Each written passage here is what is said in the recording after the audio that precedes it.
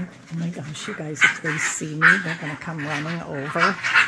So I'm just going to do a video of Mr. Fantastic and Doreen. They're fired up after lunch.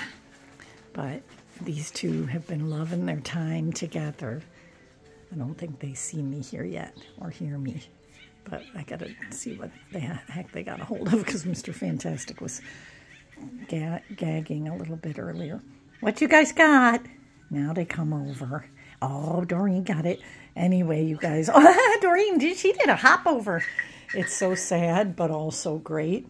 So one of my favorite families ever is getting Doreen. And the best news about that is that I'm just unbelievably grateful how many dogs are showing from this litter.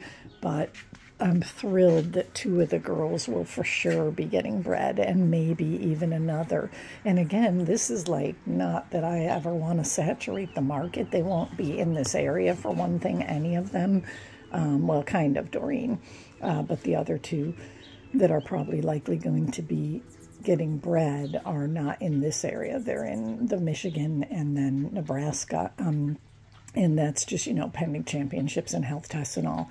But I'm just delighted that Doreen will almost for sure be because she's incredibly strong among a huge group of strong puppies. And Mr. Fantastic, he's just so handsome and beautiful. And so now, just like that, he has a home.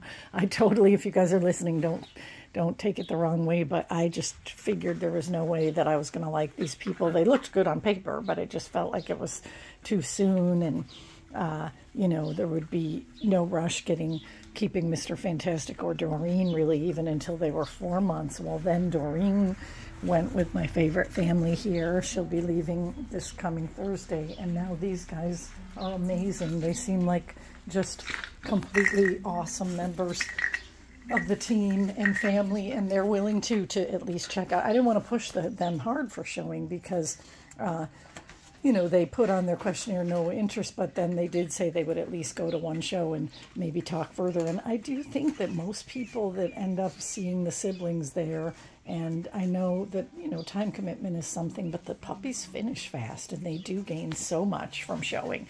And Stacy and Anthony, I didn't even talk to you guys yet about that, about actually what you do gain from it, because it is tremendous amount of training. But little Mr. Fantastic, he's going to be at home with Stacy when she works from home, but eventually Mr. Fantastic's going to be a gym rat, which I love. He'll be hanging out at the gym that Anthony and his brother own. So it just went perfect. They're an ideal and wonderful family, just like all the rest of you guys, to whom I'm so grateful. And honestly, I feel like I owe a lot to YouTube because I never thought I would find families on YouTube, but in reflecting, several families came from YouTube this time, and of course 1/3 of the puppy owners are repeat owners, which is always a great sign for how happy they are with the dogs. But Mr. Fantastic, let me see. Look at Buddy. I was watching him more closely. Look at his face.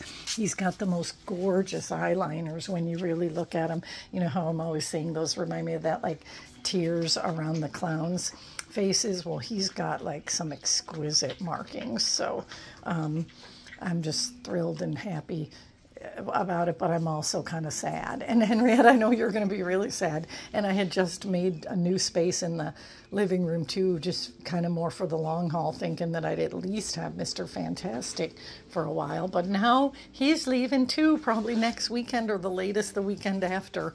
And all I can say is I'm going to enjoy the heck out of both of them this week in between what else I'm doing and make it a priority because I'm going to miss them, just like my little song.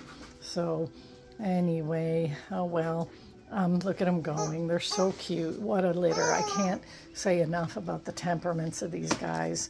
I mean, look at them. It just easygoing, happy-go-lucky sweethearts. And I'm hearing great things from reports from every single one of the superheroes placed. Just unbelievable. And I just, again, when you get results like this, even though I wrestled so much with breeding Willow a 4th time, all I can say is it must have been the right thing to do.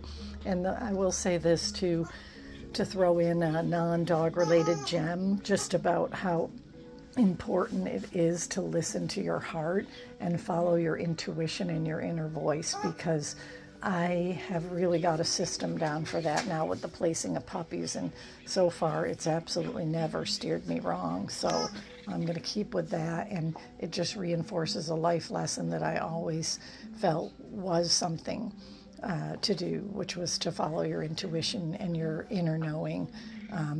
You know, you look at it spiritually like an inner knowing, but like even I know law enforcement always tells you, always go with your gut feeling as far as fears and things like that.